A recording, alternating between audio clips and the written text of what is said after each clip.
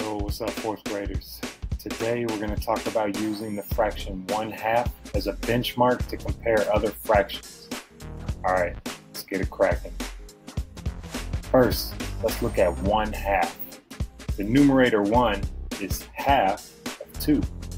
So we can find other fractions equivalent to 1/2 if we simply find a number that's half the denominator. So let's look at 4. What's half of 4? Well, 2 is.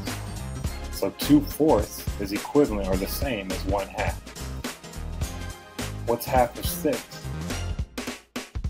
3. So 3/6 is equal to 1/2.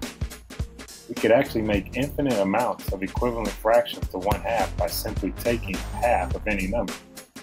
But let's just try 10. What's half of 10? 5. So 5/10 is the same as 1/2.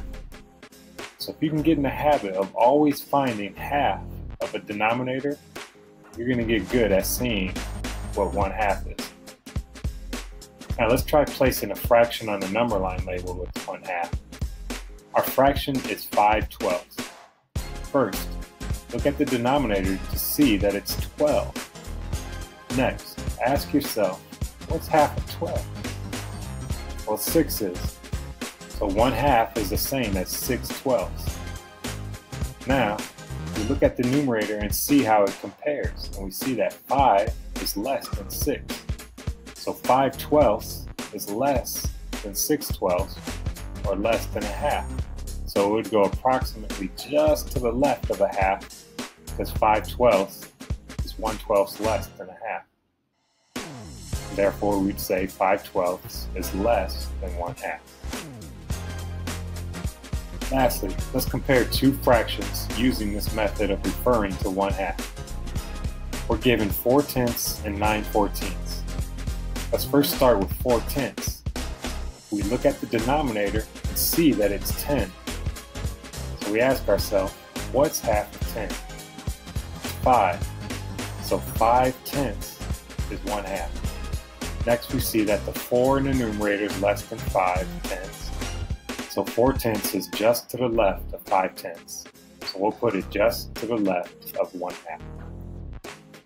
Next, we look at the other fraction, and we see the denominator is 14. So we ask ourselves, what is half of 14? 7. So 7/14 is 1/2. So now we compare 9/14 to 7/14 and see that 9/14 is bigger. So 9/14 must be to the right of 1/2.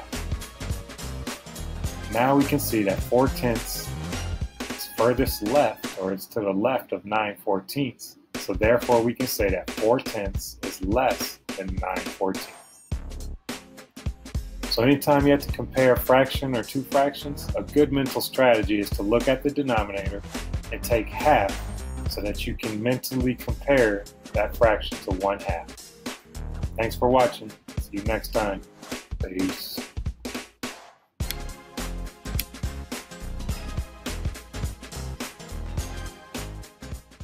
Created using Powtoon.